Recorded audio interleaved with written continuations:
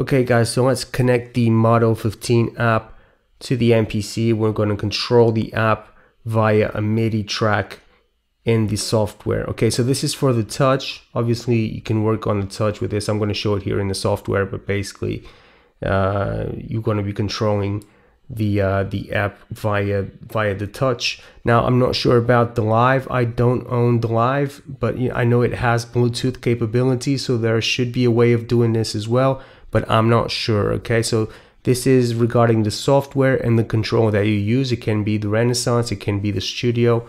You can control an app via Bluetooth. Okay, so let's see how we can do this. Obviously the Bluetooth is already on. I've connected the outputs of the iPad to the sampler, so the monitor is on. Okay, we can see the volume coming in. Right now we need to connect the MIDI tracks, right? So go in here to the MIDI, right? And we have the Bluetooth here. Also go here to the settings on the app. Let me take this away. And we have the Bluetooth MIDI right there. Okay, so it says it's offline. If you touch it, it won't do anything. If you double tap here on the Bluetooth, it'll pop up this window where you're gonna advertise. Now you have this highlighted. You can tap on it to connect it. And now it's connected, right? So now the two machines are connected via MIDI, right? So we can close this. We don't need this. So let's just quit this. And it's done here as well. We can just pop out of the settings again. Now we still have no connection. We're gonna open up a MIDI track. So I'm gonna go here for the, I hope you guys can see this. I'm going for a MIDI track. Okay, here we go, MIDI. Now let's go into the settings as well. So MIDI, and you're gonna have your Bluetooth connection. These are the these are the inputs, right? And these are the outputs. So you should have an output. You don't need the input, right? Just the output, because you're going to send MIDI messages to the iPad.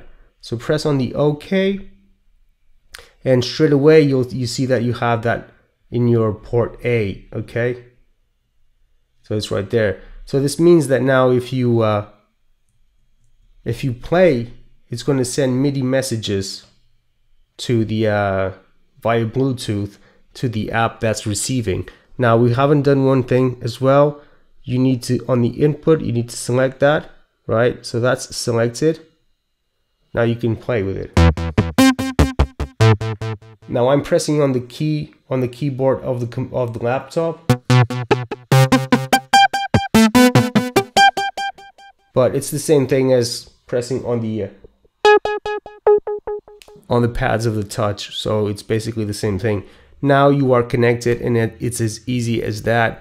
Make sure that you go to your preferences, go to your MIDI.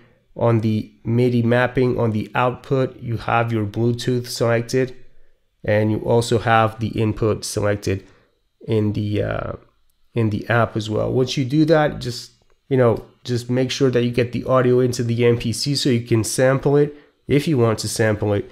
But that's it. That's how you connect the two together. And go and have fun, guys. Okay, take care. Thank you for watching.